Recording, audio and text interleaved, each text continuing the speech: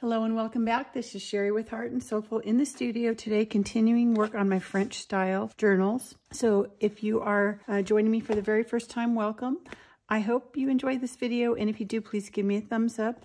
And if you haven't already, click on subscribe and the little bell so you get notifications when I do post a new video. So I will, down in the description, I will put a link to this entire playlist. I think this is the 6th video, and I am working on a French style journal. I was asked if I could recreate something similar to a journal that I had already sold, and so that's what I'm doing in this series, and I'm actually working on 4 of them simultaneously. So in the previous videos, I introduced a new French style digital kit that I will also have a link below. And I've kind of just been growing the list in the description of different materials and things that I have been using throughout this project. So you'll be able to find everything in each video so you don't have to hunt if you don't remember which video you saw it in. So today what I wanted to work on I'm starting a spine cover just so that I have something to work on in the evenings, different than working, on the insides of this journal. So like I said, I've got 4 going. 2 of them I'm going to be adding more things inside, but we want to start working on the spine. In case you've never done anything like this, I can at least help get you started, and then you can kind of do a similar kind of thing. So what I wanted to do is cover this spine because I don't like it, and my digital kit included this fabric from this vintage book, but I need to cover up the spine and kind of a little boo-boo that I did here. So I'm hoping this will actually be the right size when I have it all ready to go. So what I want to do for this one is to do some slow stitching. So if you've never done slow stitching before, it's basically similar to embroidery, if you know any embroidery stitches, but then there's kind of some added elements to it. So this is one of the books that I have, my slow stitching journal that I did with Roxy's Journal of Stitchery. Rachel and her sister Sarah have done, and they continue to do some different slow stitching projects that go over several months. And this is the one and only that I have done. I think they've done, or on their second one since this one. So I will put a link down below to their channel too, in case you want to kind of join in on some of those projects. They're so much fun. And this was really my first big project that I did of this type. And one of the things that I did was to do a slow stitched spine cover for my journal. And basically, slow stitching is taking a piece of fabric and then maybe adding patches of fabric to it. And you can add little buttons, little bits of lace, all kinds of scraps of things, and then just do kind of a collage. It's sort of like a mixed media collage type idea, but you're doing it with fabric and embroidery to kind of put everything together. So that's what I want to do for my journal, at least one of them, if not all of them. This is another piece that I'm doing. This is based on a project from Ann Brooks Textiles. This is going to end up going on a vintage bobbin, but it just shows you different materials that you can back it on. So you start out with just kind of your substrate, which in this case, it's quilt batting. And then in the other one, it was just some plain muslin. So this is kind of a nice thing because it gives you some thicker weight to work on. Because I'm not using an embroidery hoop, I'm just kind of holding it and stitching the things on. So you can use quilt batting for the backing.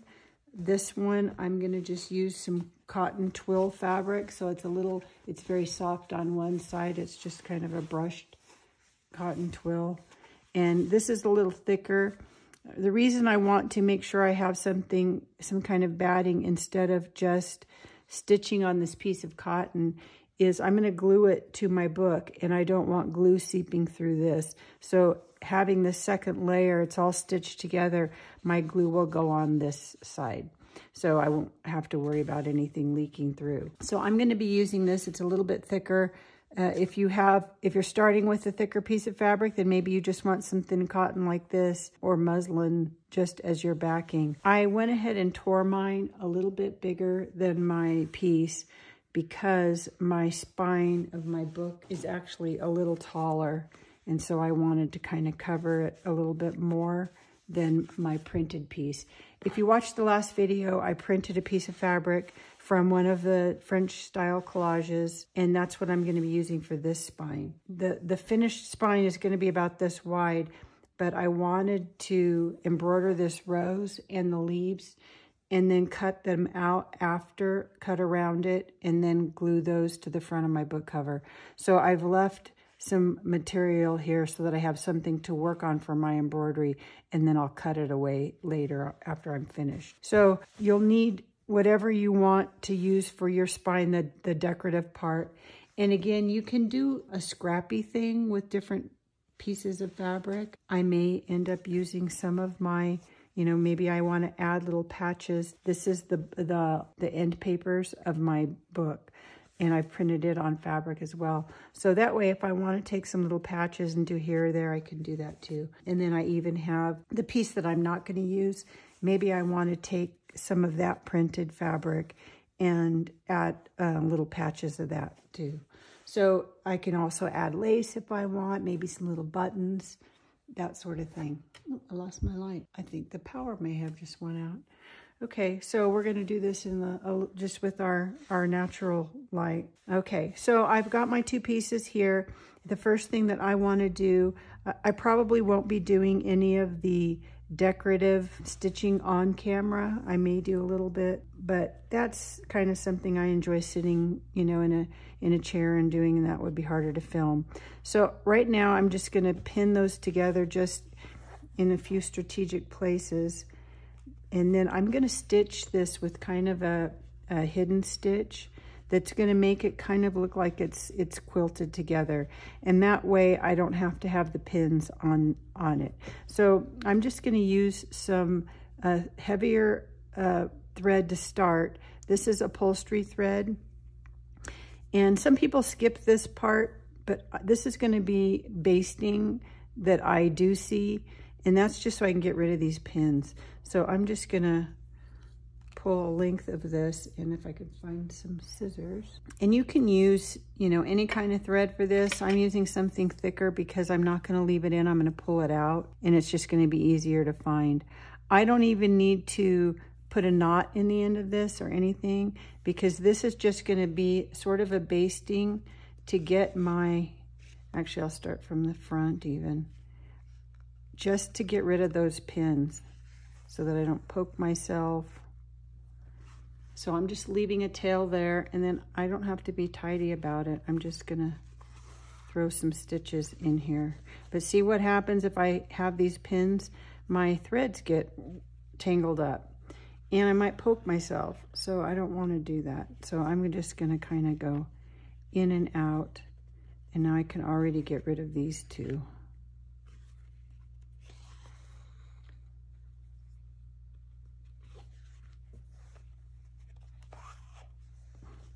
So they're just loose. They're just kind of hold everything together until I get my quilting, my hidden stitch in.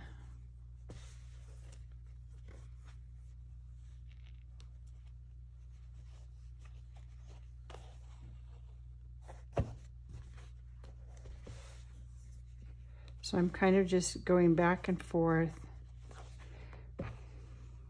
This is the same thing that you would do if you were adding your patches already, if you were using different fabrics. You would, I'm using one solid piece, but if I was using different scraps, I would take each scrap, pin it to my substrate, and then do this basting stitch to kind of catch all of those little pieces.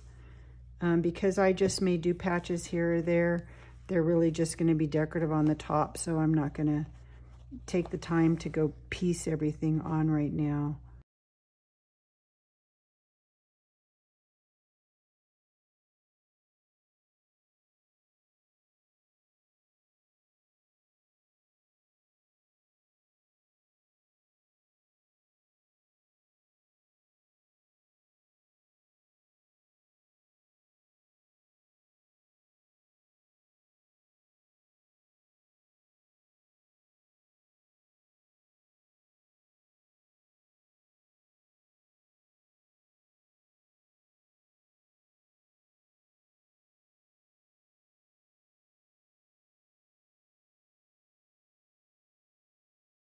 Okay, so you can see I just have some basting. It's just to get rid of those pins.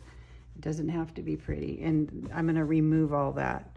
So now the next thing that I wanna do is I want to do something that's gonna be a hidden stitch that's gonna give it that kind of quilted look, and then I can get rid of these, and that will stay, and then my two pieces of fabric will be together, and I'll be able to then start just doing my decorative stitching. So I need to grab just some thinner thread. You can use embroidery thread.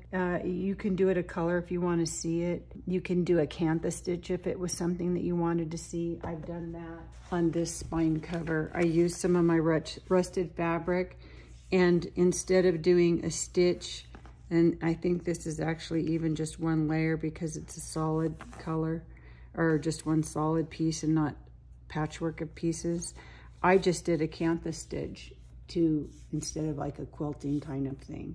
So you can have it be decorative this next step if you want, or do the hidden one that I'm going to show you. For this one, I'm just going to use regular all-purpose thread. It's a little thinner, you know, it's just regular sewing thread. And because it's not going to really show at all, it's going to be a hidden stitch, I'm going to go ahead and use this. But like I said, if you wanted to see it, you can do something like a running stitch, cantha stitch sort of thing, and then not see it. And let's just get a piece of this going here. Okay, so I'm just going to thread my needle. And this is a knot my grandmother taught me. I'm not going to do double my threads because I want this to be as invisible as possible. Through my two fingers till I get to the end, and then I'm going to fold over so that it's double, and I'm just going to roll my fingers and grab that knot and pull it to the end, and now I have a little knot on the end. And then I'm just going to start in one corner, and I'm going to take the tiniest little stitch that I can barely see from the front, and then go about an inch and do the same thing, and go about an inch,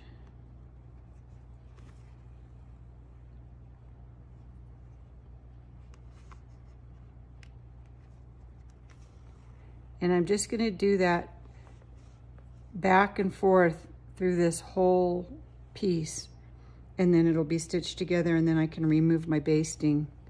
So I'm just gonna, I will speed this up so you don't have to watch me do the whole thing.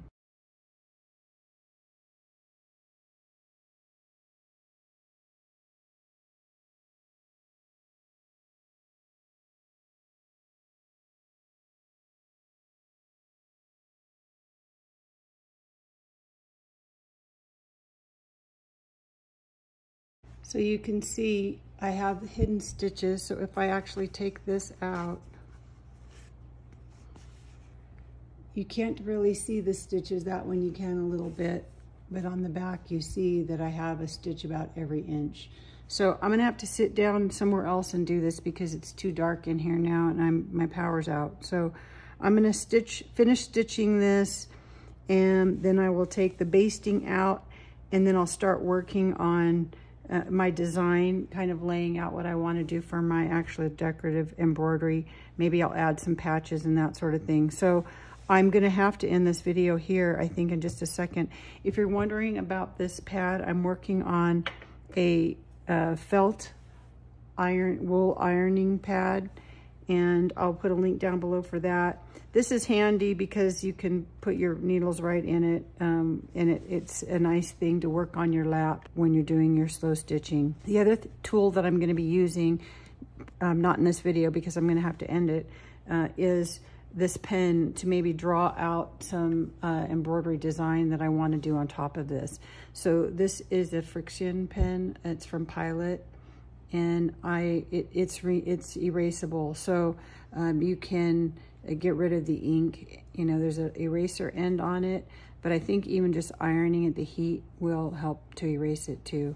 So you're going to end up embroidering over it anyway, but it's just kind of like using a ballpoint pen to kind of lay out your design. So I'll put those two links down in the description, and I'm going to continue working on my piece. So have a great rest of your day. Now go make something. Bye.